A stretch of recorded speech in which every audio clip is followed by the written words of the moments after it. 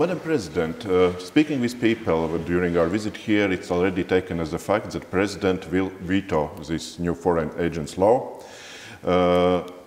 Only question is, when will it happen? So maybe you can answer it now. When will it happen?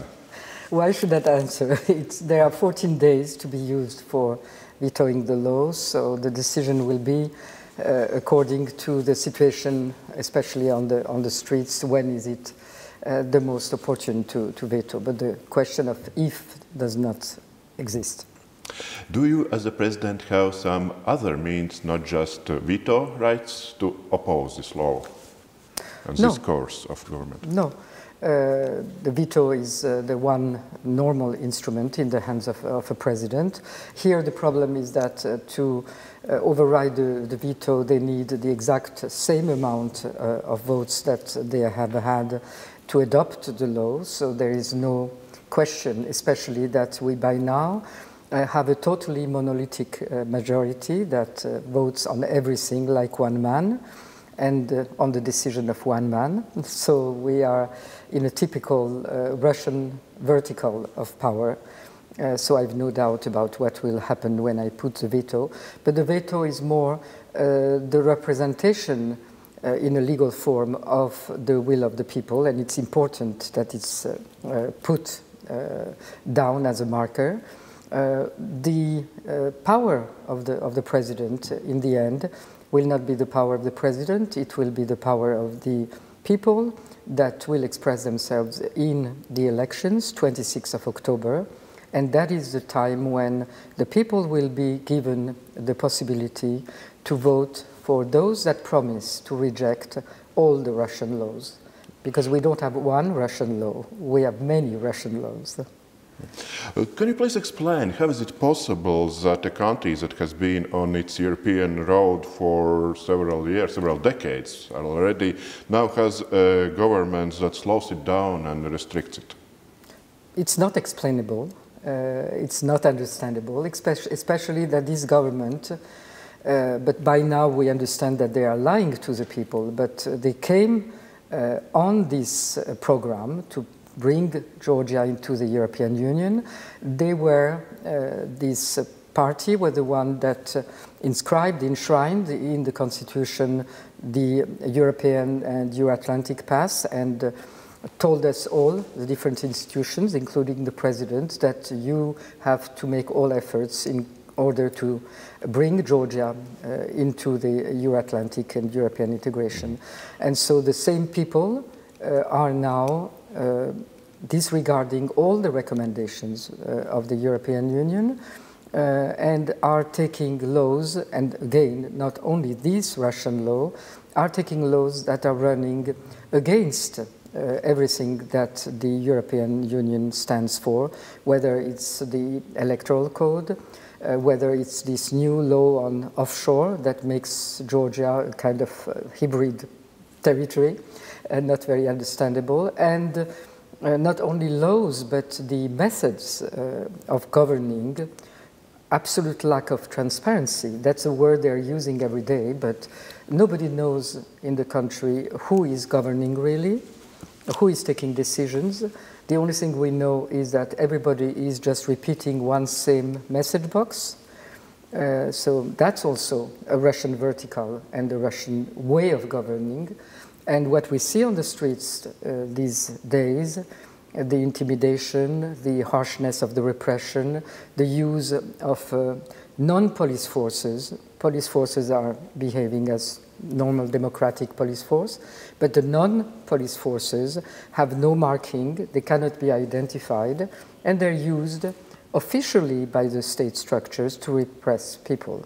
So all of that makes this very Russian-oriented or Russian-like government or authorities, and there is no explanation whether it's pressure from Moscow, it's the determination of Moscow that at this medium pass between the candidate status and the accession negotiations that had to start, they want to cut it short. And they put pressure on the authorities, or whether it's the inner decision of whoever is in power, Mr. Ivanishvili, that has had a speech that frightened everyone on the 29th of April. What is the explanation, in fact, is not very important. It's what we see, it's the facts, and that's what has to be stopped. Are you concerned that the current government is not only copying, as you said, the Russian way of governing, but that country may come under influence of Russia even more? It's the same thing. If you are copying their laws, their methods of government, gradually you distance yourself, you lose the support of those that have been our friends and supporters for 30 years, and basically you are deceiving your own population that has been for 30 years more steadily for the European integration. There has been no dissenting voice on this issue. So you're just really losing your people and losing the trust, and you're being unfaithful to what you have been elected for. At this situation, how can Western countries, Baltic countries, what kind of help can they provide? You just had a meeting with Baltic and Russian foreign ministers. Maybe you also touched this question. So what is it the Georgian people and also Georgian opposition, Georgian civic society is expecting from Europe, Western countries, from European Union at the moment? Well, they cannot do the job before us, and we have to make the decision. What I'm telling them is that they have to listen to the voice and to the choice of the people. Today on the streets, but of course that's not measurable, but tomorrow, and it's tomorrow, 26th of October, we have elections, and in the elections the Georgian people will say whether they want Europe or they want something else. And it has to be a very clear choice. And that is a choice that the Europeans should look at and make their decision in view of what a democratic choice will tell them. Yeah. We've been talking to protesters for several days now, and we also asked this question about elections, and they are really worried that elections will not be held fair because Georgia's Dream has a lot of influence on election committee and that there can be some mismanagement of voices. Do you believe, do you have that the elections will be held just and No, they will want to rig the elections. I have no doubt about that. The way they are behaving, they continue to behave. But I'm very confident that if we have the mobilization that we're seeing now on the streets, there are 500,000 new voters, new young voters, that are the ones that are going to determine the election. We also have 1 million voters, as it was the case in Moldova, in the diaspora, that can make a very big difference. And the history of this country is that when the people and the mobilization is at its best, then nobody can rig the elections enough to override the will of the people. So we have to be more convinced, would say, of the strengths of the people. And of course we have to take all measures, and certainly our partners are much awaited and welcome to come and observe and be present. Presence is very important, not only on the last day of elections, because it gives the sense of support. We are a small country, you know what it means, and to see that we are not isolated, that we are still at the center of attention despite the major crisis and the war in Ukraine, but still that nobody forgets the fight that is ongoing here. We have no war here. We are not Ukraine, and I want again to share my solidarity with Ukraine, but we are confronting a hybrid war with Russia, which is no less dangerous, not only for us, but also for the future of Europe. So we are fighting here on the forefront. Georgia has been fighting on the forefront for defense of Europe for many centuries, and this is a peaceful fight which will end in the elections, and we need all support possible. How do you see how will situation develop until the elections? What will happen on the streets, on political scene? I mean, is it possible that there is some scenario like revolution, like Maidan in Ukraine, or maybe the protests will be suppressed like we saw in Belarus? What's your prognosis? I think it will be, I don't like prognosis because I'm not in that job.